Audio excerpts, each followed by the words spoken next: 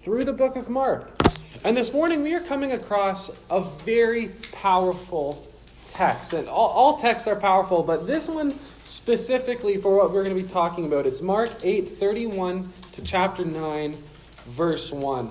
And what I think we are looking at today is really the central theme, the whole point of what we believe in. And that's a big thing to say, that what we're going to be looking at is the central theme to Christianity. And as Christians, many of us can have different ideas of what it's all about. What is the whole point of Christianity? This week on Facebook, I just wanted to get a feel for what people think it's all about. So I asked on Facebook and that's a dangerous thing to do, ask for people's opinions on Facebook, but what I asked is for people to summarize, what do you think Christianity is all about in one sentence? Like, to you, what do you think it's all about? And I got a lot of answers that I knew I would get. All about love, all about loving God and loving our neighbors. And I completely agree. But what I think we mistake sometimes is, what does it actually mean to love God? We know what it means to love others. We try our best. We put up with each other. But what does it mean to love God? And I think the thing we have to understand is God has told us how to love him. And last week we talked a lot about not wanting to be God ourselves. That sometimes we want to make the rules, that we want to be in charge.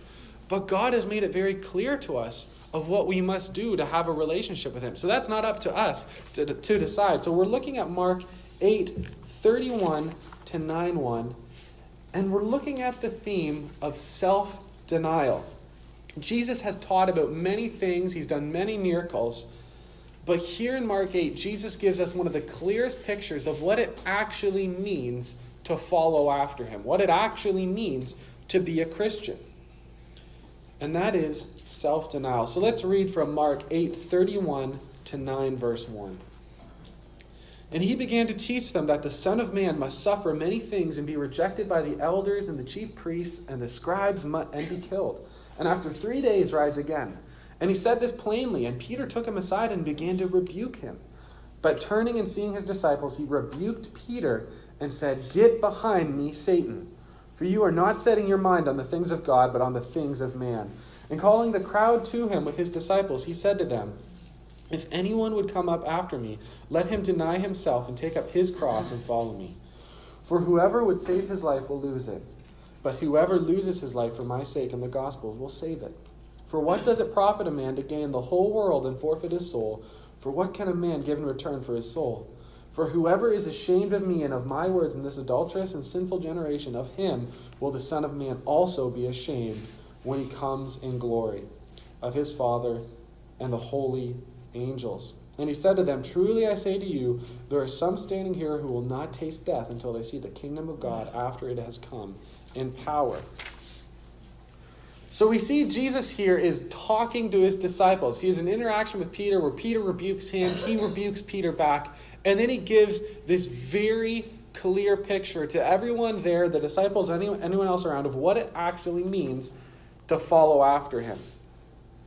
So what is self-denial? And we've talked about this a lot, but the essence of sin in Genesis, when you look back to the Garden of Eden and Adam and Eve taking the fruit, it's ultimately us wanting to be God. It's us wanting to be in charge. It's us wanting to replace him. And in Ezekiel 28, when you look at the fall of Satan, and Hope at our youth group this week did a study on angels, and I loved it, and I hope our youth did as well, but it's, how did Satan fall? Before sin came to earth through us humans, Satan fell. And it's the same thing when you look at him in Ezekiel 28. He wanted to be God. He wanted to replace him. He got prideful. He had all of this in himself. And that same problem exists in all of us. We want to be in charge. We want to be the determiners of right and wrong and make our own plan for our life. And so when you see Jesus talking about picking up our cross and following him, sometimes, and I've heard this used a lot, we can use the whole picking up our cross and following after Jesus when we're doing a hard task. When you're mowing your lawn and it's hot out and you don't want to, you're picking up your cross and following after Jesus. And we use it that way. But what we have to remember, and this is important with any text you look at, is what was the original context. And almost all of the disciples and many of these early Christians following Jesus, picking up your cross was not a metaphor. It was a literal thing. You were, by being a Christian, by proclaiming Jesus, you were sentencing yourself to death. And in places in the world, it is the same case today. So it was not metaphorical. But the cross does symbolize things for us. It symbolizes two things, namely death, the death of ourselves, but also our hope. And as Christians, we can focus on the hope aspect of the cross a lot. We look at the cross, we see the resurrection, we see that all of our hope is in that. We can go to heaven because of that. But what we have to see as well is Jesus is telling us we also have to pick up our cross and follow him. If we want to have the glory of the resurrection, we too must die on the cross with Jesus. The cross represents hope and the ultimate sacrifice of Jesus. But what Jesus is showing us, and it's really the summary of what it means to be a Christian, is that we have to die to ourselves. And what I mean by that, by our sinful self, our self that is wanting to be God, our prideful nature, we have to give up control of that and put it to death on the cross. So self-denial is the putting off of the old nature, that putting that part of yourself to death and living in this new nature we have as Christians. And we have to be careful when we talk about self-denial, because self-denial is not hating yourself. It's not hating yourself. Self-denial is not being miserable all the time. It's not walking around being solemn, not enjoying life, and trying to live a life of righteousness to pay back God. That's not what self-denial is. It's also not self-flagellation. It's not hurting yourself. There's different monastic cults that do that. It's hurting yourself and suffering for your own sins. But that's not what self-denial is. God wants us to live in self-denial. So not so that we can have unhappy lives where we're not enjoying anything in this world. God wants us to live a life of self-denial so we can actually live the life we were intended to live. So that we can be truly happy and have joy and experience him. Because what we've seen with sin, to live for the self, to live for the inner sinful nature, leads to death. It might lead to temporary happiness. And you see that in the world. Sin is enjoyable in the short term. But it ultimately leads to death. It leads to the death of yourself. So we are going to be looking at three aspects of self-denial that this text brings up. And that is self-denial in regards to your plan for your life. Self-denial in regards to your purpose for your life. And self-denial in regards to the presentation of your life. So the first aspect we're going to be looking at is in regards to your plan. So that's in verses 31 to 33, if you can look there with me. And he began to teach them many things, that the Son of Man must suffer many things and be rejected by the elders and the chief priests and the scribes and be killed, and after 3 days rise again. And he said this plainly, and Peter took him aside and began to rebuke him. But turning and seeing his disciples, he rebuked Peter and said, "Get behind me, Satan, for you are not setting your mind on the things of God, but on the things of man." Can you imagine being rebuked by Jesus that way? Get behind me, Satan. I don't think there's a stronger rebuke than that. And I think that is for a reason. And we're going to be looking at this. So we see Jesus has been teaching his disciples. He's at the height of his ministry. He has a big following. He's not popular with the Pharisees and the religious crowd, but everyone else loves him. He's been doing miracles. And then he tells his disciples the great news, but they interpret it as the bad news, that actually he is going to die. That he's going to suffer, he's going to die, but he will be raised from the dead after 3 days. And they ignore the resurrection part. And then Peter takes Jesus aside and he rebukes him. And I find this very interesting. After following Jesus faithfully, after sacrificing everything for him, Peter as a fisherman, he gave it all up. He gave up his career and was following after Jesus. But hearing this, he takes his master aside and rebukes him. So what we have to look at, why is this the breaking point for Peter? Why is he rebuking Jesus here? There is a lot of things Jesus did which were countercultural. There were a lot of things Jesus did which you would, in our society, we rebuke each other all the time. We would rebuke each other for. But back then, to rebuke your master was huge. So why is he rebuking him here? And I think that despite everything, despite Peter giving up everything and following Jesus, this was the first time that Peter's plan came into conflict with God's plan. That we see here that despite learning from Jesus, despite seeing everything Jesus was doing, Peter still had his own plan in his head. He was wanting to see Jesus conquer the Romans. He was wanting to see Jesus stay in power, be the king everyone wanted him to be. He wanted to see Jesus live and be the Messiah he wanted him to be. Yet that was all crashing down in front of him when Jesus said that he was going to be killed. He was able to follow Jesus. He was able to sacrifice much for him. But when his plan came into conflict with God's, that was too much for him. And Jesus deals with this incredibly harshly. And he says, "Get behind me, Satan, for you do not have in mind the things of God, but the things of men." And so why Peter gets this response? We might be wondering, obviously Peter doesn't want his friend to die. Why does that deserve such a harsh response? And I think what we have to understand that by opposing the plan of God, Peter is aligning himself with the plan of Satan. And that's the thing. There really are two plans going on. There is God's plan, and then there's the enemy's plan, which opposes God's plan. So we're either lining ourselves up with one of them. Now, in relating this to us, it is not bad to have a plan. It is not wrong to have a plan. I am a planner. I like to plan everything. But the issue we have to look at is your plan more important than God's plan? Is your plan bringing you into conflict with God's plan? And we all have plans in life. We all have plans for our careers, for our lives, for our families. But we need to look at three different things in regards to self-denial, in regards to our plan. Because we are called to submit everything to God, and that includes our plan. So the first thing is, does my plan go against what God teaches? And that's an easy one, but we need to be in Scripture reading it. Does my plan for my life go against what God is actually teaching me? And Jesus lived and died according to God's plan. Jesus breathed and spoke God's word all of the time. And in the same way, we need to submit ourselves to God's word, just like Jesus did. As followers of Christ, we don't have an option to determine what Jesus did. We see in Scripture how Jesus lived his life very clearly. And Jesus submitted himself to the plan of the Father, and so we must as well. As well, are we leaving room for God to work and change my plan? Is my life so rigid, is my plan so set that there is no room for God in it? Have I made things so that God is unable to work in my life because I have set the plan? I'm not waiting for him to work in my life.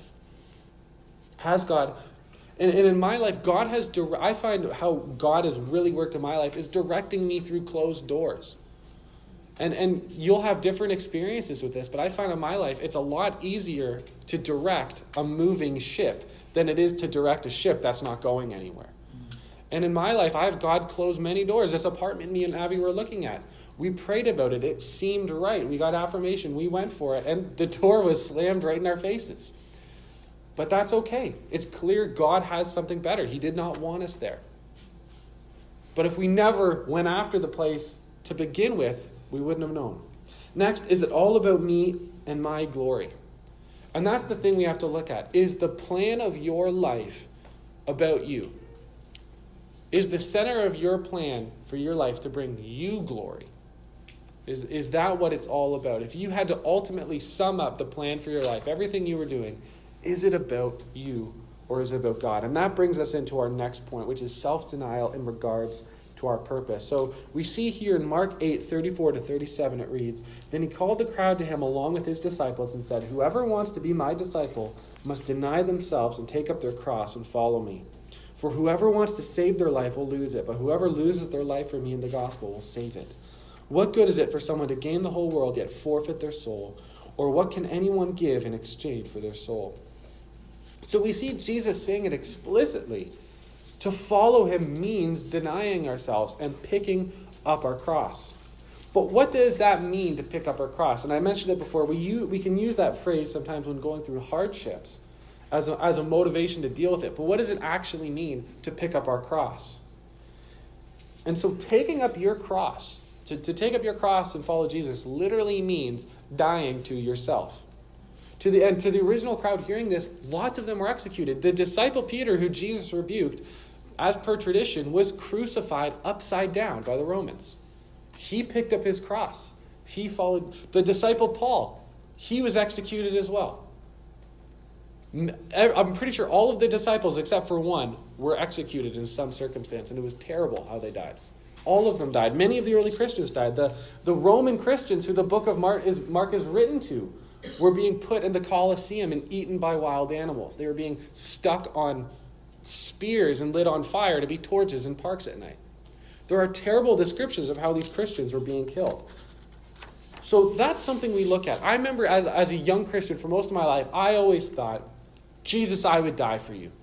If someone had a gun to my head and asked me, Josiah, are you a Christian? I would say yes, 100%. But then as I lived my life, I saw all sorts of hypocrisy in my life where I was denying Jesus in other areas. I said I would die for him, yet I kind of hid the fact that I was a Christian in high school because I didn't want people to think I was not cool. So there's all sorts of areas where we say that Jesus, I would die for you in a second. But there's so many areas of our lives we've not given ourselves over to him. And so how do we have this type of radical faith where we would give up our life for Christ? And we see in Acts 21, the Apostle Paul gets a word from a prophet that when he returns to Jerusalem, the religious people are going to turn him over to the Romans, and that's going to kind of be the end of him. And we see that is what happens. Paul gets turned over, and he goes through a long process, and he is eventually executed. But Paul's response to this, Paul's response to his impending death is, don't cry for me. I'm ready to be arrested and killed for Jesus. Now, what I think we have to look at is, how was Paul able to have this kind of faith? Was he just better than us? Did he just have a deeper faith than us? Was he just a better person than us? But I think why Paul was so easily able to accept his death is because the purpose of his life was not about him. Every area in Paul's life, he had already given over to Christ. So for him to literally die wasn't a big deal because every aspect of his life had already died on the cross. It wasn't a huge leap for him to physically die because he's given everything up. He's put it all down for Christ. He is that old self of him, even though we all deal with sin still, he's given it up to Christ. He's put that down. For Paul, by the time he faced literal death, he was able to because he's given it all over. A story my father-in-law always tells me, when he was a youth pastor, and this was in the era of the Cold War, he had an event where he got different adults with real guns, but empty guns, to come into the church during youth group one night and pretend like Russia had invaded and they were taking over and they were holding the kids hostage. You could not do this today without going to jail, by the way. This was a different age. And so they have these guys come in. He announces to the kids, everyone, I've just gotten some terrible news. It seems like the Russians have invaded. They are taking over community centers. They are taking over churches. And as he was saying this, these men with balaclavas and guns came in and tied all the kids up. And what they did is this is crazy, they took the kids into a room and were asking them different questions about themselves, but would also ask, are you a Christian? And what was interesting was seeing the different kids' reactions to this question. And you had this, he tells me there's this one girl who had gone to this youth group her whole life, been in church her whole life, and she says in fear to them, this is my first time here, I've never been here before, a friend invited me. And then you had another kid who was there for the first time who said, yes, I am a Christian. And so you saw these kids with different reactions to what they saw were Russian soldiers, but then eventually they were told that it wasn't an actual Russian invasion. They were furious at them. But we don't, and it's not likely we're going to be invaded by Russia, but we do not know our life circumstances. And there are many areas in our lives where we are on display. We are telling the world whether we are Christians or not. And our actions, our decisions will answer for us. So to carry the cross means the purpose, the central theme of our life cannot be about us. The purpose of it has to be about Christ. So if you had to look at your life as a whole, if you had to look at your career, your relationships, your financial planning, everything in your life, is it ultimately about you and your glory? Or is it about the glory of God? And that doesn't mean that we don't work, we don't have a plan, we don't save money, but it means that in everything we do, we're not asking, will this bring glory to me? Will this make me better? And instead we're asking, will this bring God glory? And the way I'm using my finances, is this glorifying God? And the way I'm spending my time, is it glorifying God? In my relationships, the way I'm interacting with people, is it about me having fun? Is it about me enjoying myself? Or is it about glorifying God? So it changes our perspective. It's no longer on ourselves. And we spend so much time on ourselves, but now it's all about God. We're asking about Him instead of us. And next, our presentation. And what I mean by that is our actions, how we actually live out our lives. And in verse 38, Jesus says, if anyone is ashamed of me and my words in this adulterous and sinful generation, the Son of Man will be ashamed of them when he comes in his Father's glory with the holy angels.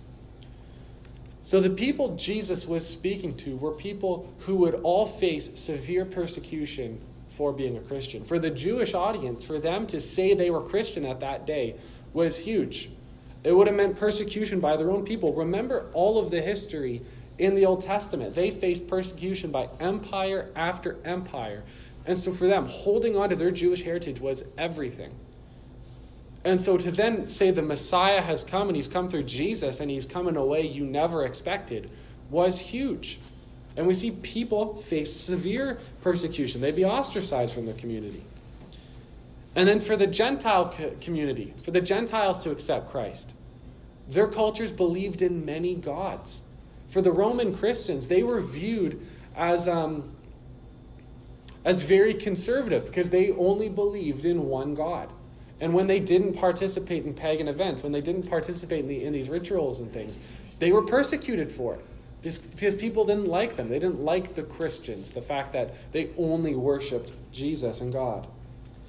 But look at what Jesus said to them. He said, what good is it to gain the whole world, to gain wealth, to gain power, whatever it is, if it means losing your soul?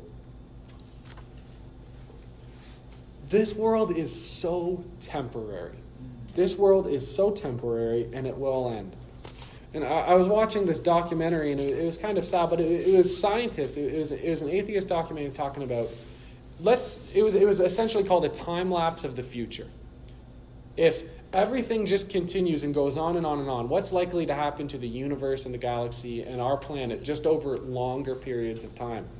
And it was talking about, regardless of what happens on Earth, eventually, whether it's, they were saying billions or trillions of years, the sun will extinguish, Earth will either be destroyed by asteroids or a solar flare, stars will eventually die, it was very depressing though. Everything will just fade, everything will die. There's no hope in it. That if you don't believe in Christ, if you don't have a relationship with God, this is it. And even this world won't last.